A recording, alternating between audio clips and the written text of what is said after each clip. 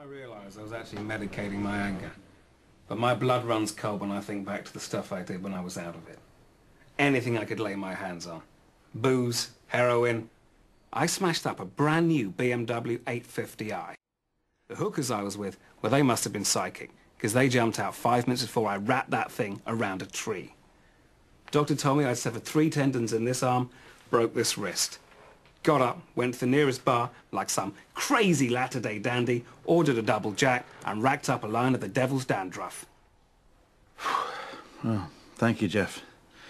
That sounds harrowing. Oh, it was, my friend. Would anybody else like to share any similar... Tommy? Yeah, no, just listening to Jeff's story.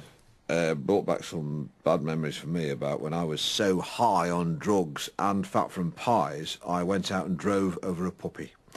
A really cute one, and then I ate it. And then I was thirsty. I ended up drinking the acid from my car battery. And I was tripping so much I actually fell into some farmyard machinery. Now that was harrowing.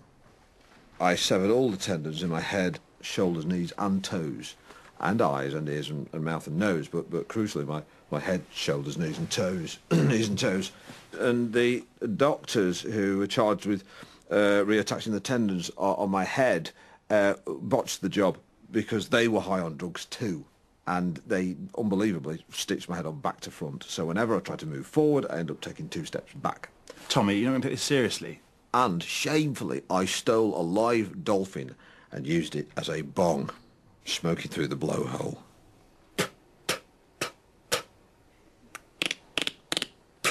So, who's won the competition? What competition? You know, the I'm dead interesting because I was the baddest behaved person on drugs competition. There's no competition, Tommy. This is very important to Jeff. Yeah, this is actually very serious for me. I was living on the edge. Well, you were living on the edge of Windsor. Shine on, you crazy diamond / financial advisor. Hang on a minute, you hippie Hey, prick. don't take it personally, dude. Just keep it in perspective. You used to be a total dick. Now you're just a bit of a dick. Welcome to Dick Club.